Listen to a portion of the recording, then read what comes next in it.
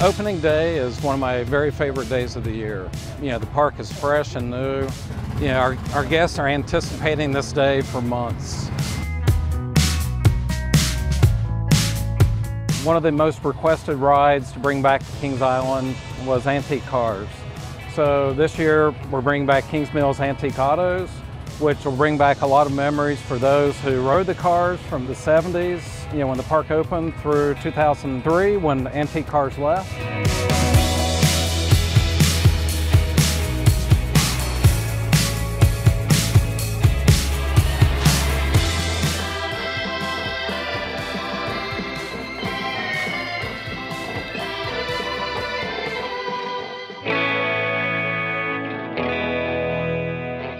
It's amazing. People rode it for the first time, 40 years ago, and they're still coming back to ride it. So we get people from all over the country and all over the world, for that matter, that want to come and ride the ride.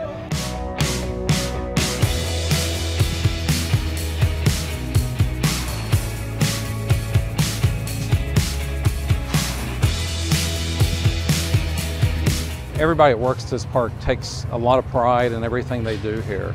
You know, the rides maintenance team, the food team, our marketing team. You know, we're all very proud of Kings Island. Kings Island is a special place. It's created a lot of memories for well over 100 million people in the time it's been open since 1972.